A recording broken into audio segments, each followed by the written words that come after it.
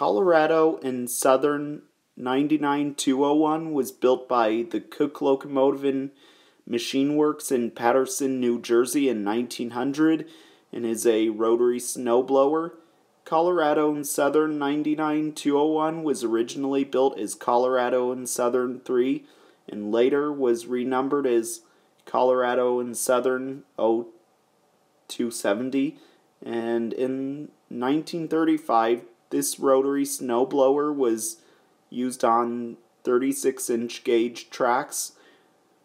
then later regauged to being on standard gauge tracks in 1943, and then was rebuilt in 1949,